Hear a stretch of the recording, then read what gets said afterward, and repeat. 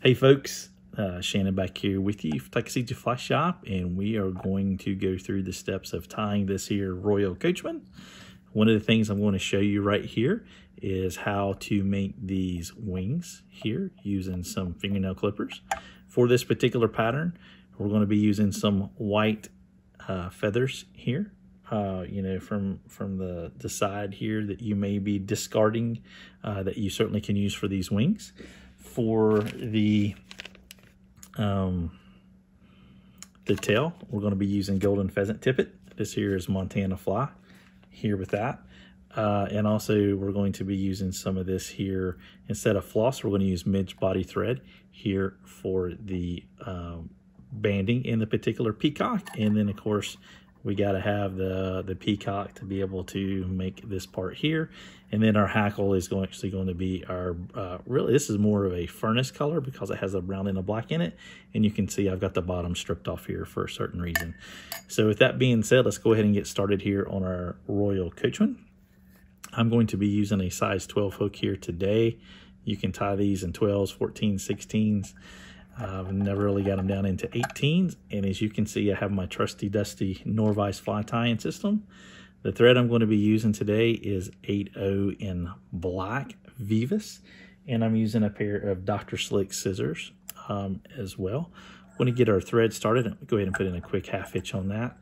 And I'm going to put up a little background here. You can't see it, but I can, which is going to help me tremendously. Oh yeah, much better. So we're going to get us a thread base on here right quick, and I want to bring my thread up to the area where I want my wings to be placed. Okay, now this is really important. Now I'm going to take, once I find them, I had them here just a moment ago, a pair of fingernail clippers up. Right here they are right in front of me. Just your regular pair of fingernail clippers that you might use here. And what we are going to do is we're going to take this feather here, and what we're going to do is we're going to strip off some of these webby parts down here at the bottom, just like so, just like that. You folks can see that right there. Then we're going to take our clippers and we are going to do this right here. We're going to come in, and me holding up this high might be a little bit difficult for me. I'm going to come in here like so, take the natural curve of my nippers, as you can see right there, trim it, okay?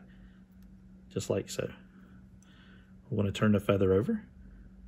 See if you can see it right there. Down in there. Where's my camera? There it is. Right down in there. See that right there? So I'm going to come right in here. I've got it turned over this time, backwards. And I am doing this backwards, so I'm going to have this in here like this. Cut. So right there we have one wing. See the natural curve of that right there? Looks real nice. Let me go ahead and trim the other one up right quick. That is a trick that Roger Lowe showed me several years ago back in the 90s, and it's really a great way to keep from wasting some feathers, or some feathers that you might not use as much. You just might use for telling materials, things like that. But you can get the full use out of those expensive capes and saddles and things like that for sure, and it really makes an awesome wing. You certainly can use hackle tip wings, for this here, as long as it's white. And then one of the biggest differences between a Royal Wolf and a Royal Coachman is your tail material and your wing material. But as you can see right here, I have a matching set of white wings that we're going to put up here on this particular pattern. And with the natural curve, you see it gives us a natural curve. So you want to put those two together like that, and then I'm going to take those wings, and I know how tall I want my wing. I want to lay that up here on my hook. I want to take my thread, go loose like that, make sure they're setting on top. Perfect.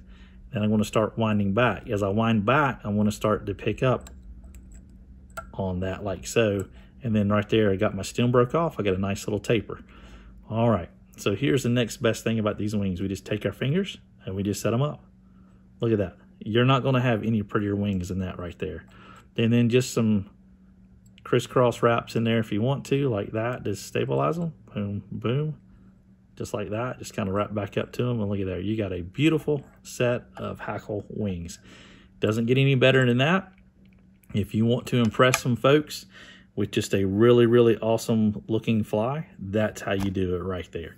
These actually are very, very durable. They fish really well, and they just look great. Really is a high quality fly for sure right there. I want to grab my fine point scissors here, Dr. Slicks. I want to get my golden pheasant tippet in natural. This is some really, really good stuff here. Just want to take time to thank everybody who voted for me in the March Madness Fly Tying competition. I did make it to the Elite 8, and I lost to Mr. Sean Crow there in the Elite 8. And I appreciate everybody's votes. And this is the particular fly that I submitted for that. And I thought it was an awesome tie. I thought it was just super, super clean. So our tail material is going to be golden pheasant tippet. Going to reach in here, snip me off several of these fibers, just like so, as you can see here. I want to make sure we get this tied in here.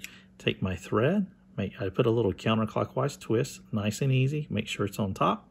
Got a little straggler, we'll take care of that there in just a moment.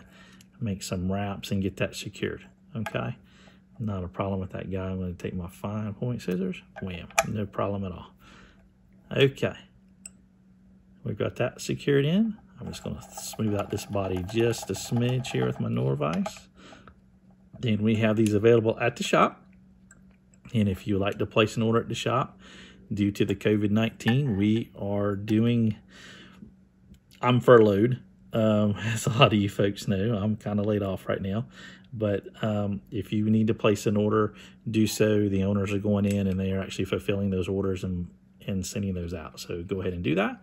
If you're watching this video after everybody's back from the quarantine stuff, then certainly give us a shout. We can get that out to you there as well. So I've tied in some peacock here, and I'm just easily going to wrap up the back part of this body here, just like so, watching that hook point, okay?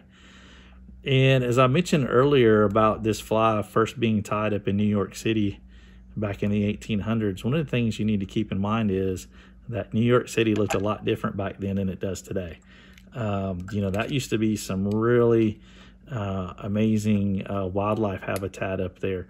And if you go south of the city toward Pennsylvania, there's an amazing fishery, the West Branch of Delaware River, which is fantastic, and had a chance to fish that last June, and it's amazing. So as you can see right here, we have the back part of this band. And I'm going to vary off of the pattern just a little bit here, and I'm actually going to use this thread, the midge thread here from Montana Fly, and the reason why I'm using that is because I don't have any red floss. It looks really good, and I think it will fish really well, but certainly the floss is the one that you would typically use on this. So we're going to just get that tied in there briefly like so. I want to make some wraps, come back like this, and I'm going to go over the peacock in the back just a smidge.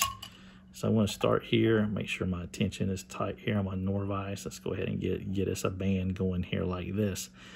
And the band was originally put in so it would keep the peacock from coming apart, and that's how that happened. So we're going to build us up our nice little red band in here. I don't know about y'all, but on my end that looks really good, and the ones that I've tied with it just look super, super sharp. So there we go. That looks really good right there. Come here to a finishing point. Awesome. Gonna bring my thread back. Going to capture that, and I left me room to tie over top of that. There, you see that?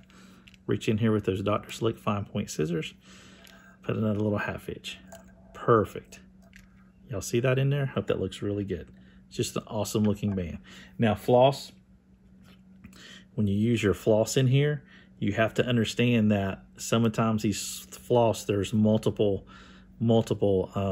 layers to the floss. You only want to use one single layer of that floss in there, okay? So if you've got multiple layers that are weaved together, you want to get it down to where you have one single strand of floss when you tie with the floss. The other thing too with floss is if you have any roughness on your fingers, it can really tear that bad boy up. I'm going to take our other piece of peacock herl here that I got real close to the eye. of it. It's just a little bit better quality. I want to build that up just a smidge right there, right quick. And I want to take my thread, put it over here, and I want to put my bobbin on the bottom bobbin cradle. There we go. So I'm going to wrap back over top of that floss just a smidge, and then there we go. Look at that right there. It's pretty sharp, isn't it?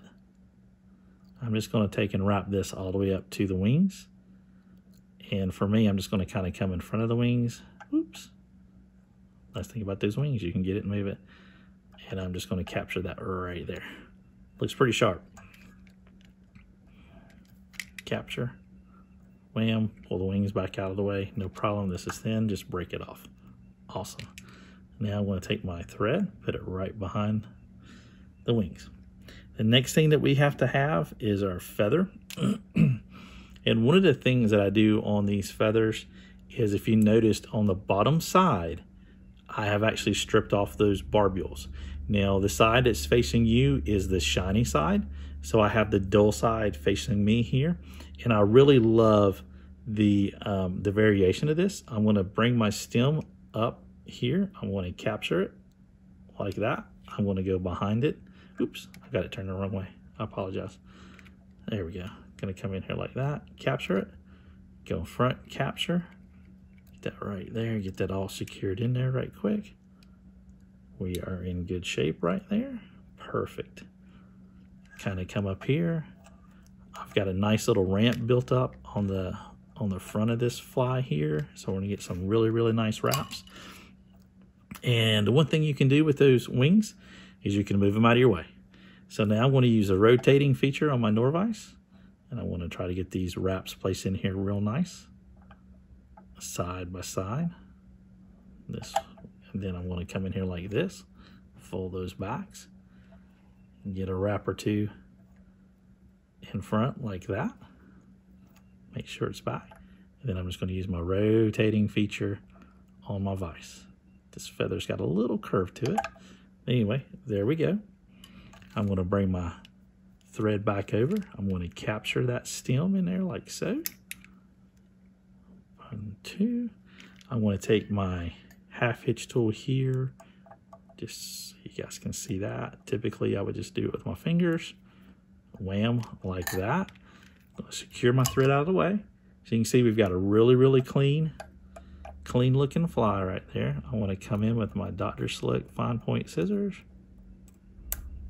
trim it, come in here, trim it, wham, just like that, boom, awesome.